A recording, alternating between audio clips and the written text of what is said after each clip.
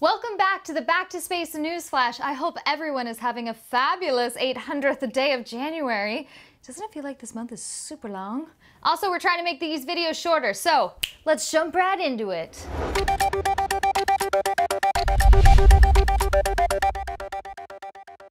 Let's start out with some super out of this world news. It's about aliens.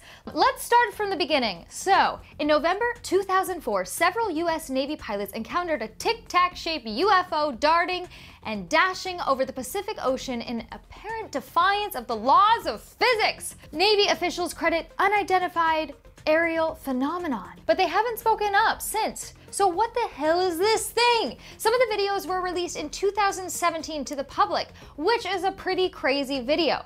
Anywho, recently, the Navy had to respond to a Freedom of Information Act by a researcher, Christian Lambright, regarding this event. A spokesperson for the Navy's Office of Naval Intelligence, the ONI, confirmed that the agency possesses several top secret documents and at least one classified video pertaining to the 2004 UFO encounter.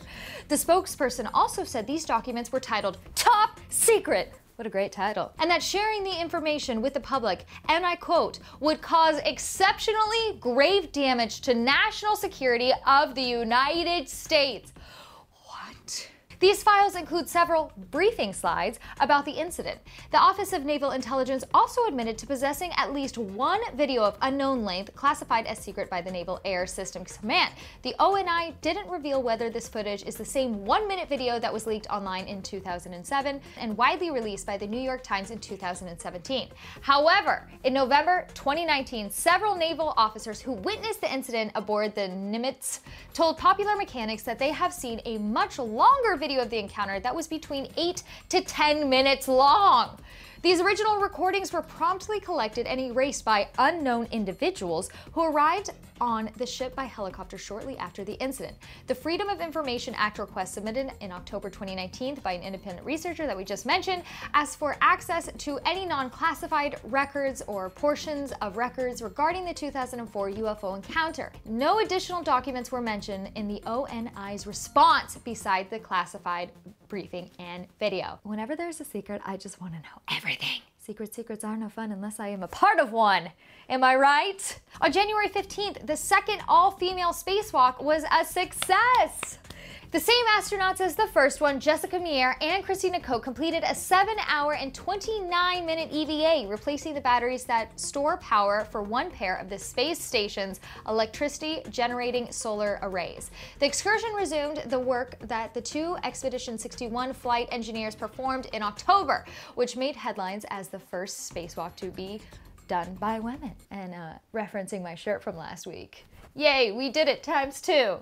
It was just announced that in July, NASA will launch its latest mission to Mars, and it is ambitious as heck, guys. So basically, this new rover builds on the technology developed for its predecessor, Curiosity, which I still think is the cutest little thing. Look at it.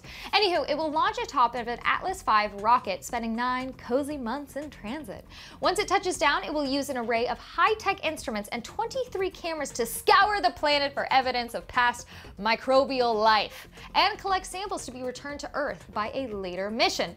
But unlike any of the other rovers, this one will carry a drone designed for the Martian atmosphere. The eventual goal of NASA's mission to Mars is to support a potential manned mission in the 2030s. The rover is going there with equipment which, if it works, could convert some of the carbon dioxide in the Martian atmosphere into oxygen. But it's likely that any initial colonists will live in sealed pods. That sounds fun. China made its first launch of 2020 with the Long March 3B rocket carrying a mysterious satellite into space. The country has been super quiet about the launch, but usually they identify who owns or who will use the satellite it carries into space. So analysts think that the payload is connected to the military.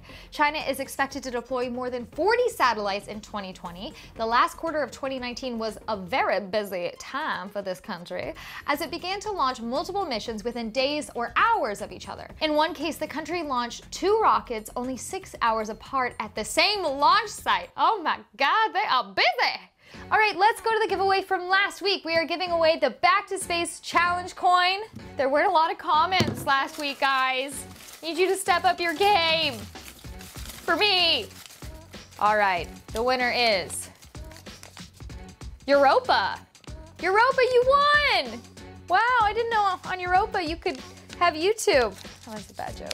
Okay. This week we are lucky enough to have an amazing photographer, Roland Miller, donate a piece to our channel for you.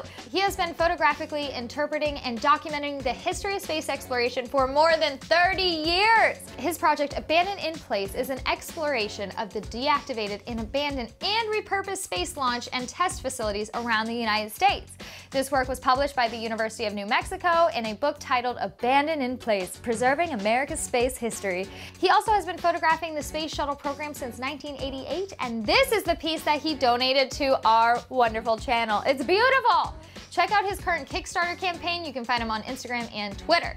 So if you want this, which I know you do because it's amazing, you need to do the 3 things that you need to do. Okay, 1, like this video. 2, subscribe to this channel. And 3, leave a comment, maybe about UFOs. And guys, as I said, we're trying to make these shorter and more condensed. So that's it for this week's Back to Space News Flash. I will see you next week. Thanks so much for watching. Why don't you go ahead and leave a comment saying if you like this short, condensed version as opposed to like the 11-minute one. We're trying to figure it out. We're trying to cater this to you guys, so let us know. Anyways, I'll see you next week for the Back to Space News Flash.